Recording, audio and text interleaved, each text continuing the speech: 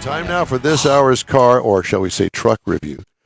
Mr. Mars. It's Mars's turn this time. Is that two words or one? It is, yeah, exactly. The Chevy Silverado half-ton. 2023 Chevrolet half-ton Silverado 1500 with the LT Trail Boss four-wheel drive badging on it. Now, I say that because we had this discussion a little bit earlier before the show. In doing the research on this vehicle, I've got the Monroney here. It is an LT1 Trail Boss, all four-wheel drive. However, if you go out to the press area and you start digging around, there's actually a Trail Boss, one word, versus a Trail Space Boss, two words. And I don't understand why Chevrolet's using the two different terms. I could not figure that out, but we're going to get a hold of somebody and see if we can get an explanation. Who's that somebody going to be? Somebody with Chevrolet with their... but do you know their name? Not yet. I don't know anybody at General Motors. Well, we're going to dig. We're going to find Conrad used to be General Motors. Yeah. He used to be. Yeah. So did you. So anyway, we're going to go with this. So this is the LT Trail Boss four-wheel drive, and I'm going to say it comes in a couple of different trim levels based on the engine choice. And an interesting note I found out at the GM Authority website, which is it's not General Motors per se, but they have reports there are constraints on the production of this pickup. Wow. And they're trying to figure out why this pickup and there's another Chevrolet that's under constraint. So it's kind of a weird deal. So we need to figure out a lot of stuff on this. But this, best I could tell, kind of fits in between an LT1 and an LTZ. It's not quite as much of an off-road vehicle as you were talking about, the Bison ZR2, but it's still an off-road vehicle. Full-size pickup, seats 5. Got a 22 major update, so it's got some trim up levels on it, or trim upgrades on it for this year. And up front, you're going to find LED lighting with the reflector-type headlights, fog lights are LED, tail lights, running lights, and even the cargo bed lights are all LEDs. Wow. It's got the off-road high-clearance side step, so you get a little more there. It comes with a 2-inch factory lift with a Z71 suspension package. It's got the corner rear bumper steps on it, and it does have the Easy Lift multi-use tailgate that I'm learning to like a whole lot. We were rolling on some 18-inch gloss black painted aluminum wheels. And what I could see, we had the hardcover tonneau cover, that you flip up into 3 pieces. Mm-hmm. One of the things that I'm just going to whine about this a little bit. So I dropped the tailgate, and I want to fold it back to put some stuff in there. And I'm looking for the release.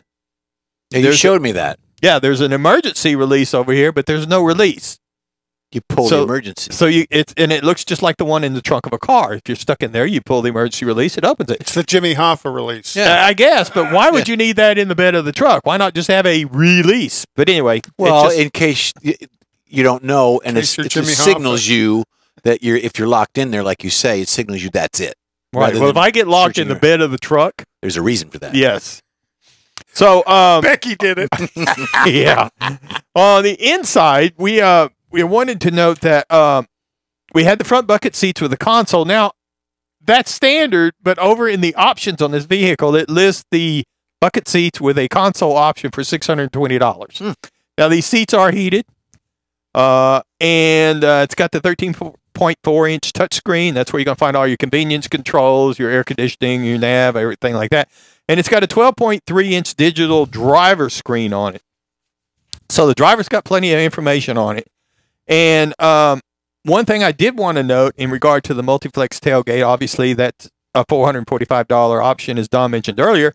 However, we happen to have a credit because we were not equipped with the steering column lock, so we got a $50 credit on our vehicle. What?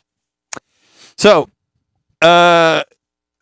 up under the hood to make all this go, we had the 3.0-liter Duramax diesel, 305 horsepower, 495 pound-feet of torque. What'd you think of that? I really liked it, even with the stop-start feature on it. I was surprised. The only time I could really tell it was a diesel was the initial startup first thing in the morning. After that, it didn't even register that I was driving a diesel. I was so quiet. It's interesting when you look at the incentives that they're offering, the cashback incentives. All of the cashback incentives are built around the 4-cylinder turbo, not the Duramax and not the V8. Well, again, that's the move to EVs and everything else. So The EPA says you should be looking for 21 miles to the gallon in the city, Highway 23, combined 22. I happen to get 15.5 across 458.4 miles. So I drove it a lot. Again, didn't sound like a diesel, but I really like driving that per se. And again, it fits underneath, trim level wise. What Don was driving is a much more off-road type vehicle, in my opinion. You win. So this is kind of like a CUV. It just seemed to ride and drive better than what I would expect a full-blown off-road vehicle like yours to. Could you turn off the start? Yeah. Okay. Yep. So we were looking at $56,300 for the base trim. The price as tested on this vehicle was $64,780. And again, you're looking at Ford, Toyota, and Ram for comparable type vehicles, depending on how you want to trim them out, how they're going to fit in the price. But I was pretty impressed with this vehicle, other than a few nuances that I got to talk to Chevrolet about one of these days. Well, maybe you'll get a chance at the car show. I'm going to do that. There you go. The In Wheel Time Car Talk Show is available 24/7 through the iHeartRadio app. Just look for In Wheel Time Car Talk. We also video stream on Facebook, YouTube, and InWheelTime.com. Podcasts available at your fingertips over a dozen of the most popular podcast outlets. The In Wheel Time Car Talk Show continues right after this quick break. Stay with us.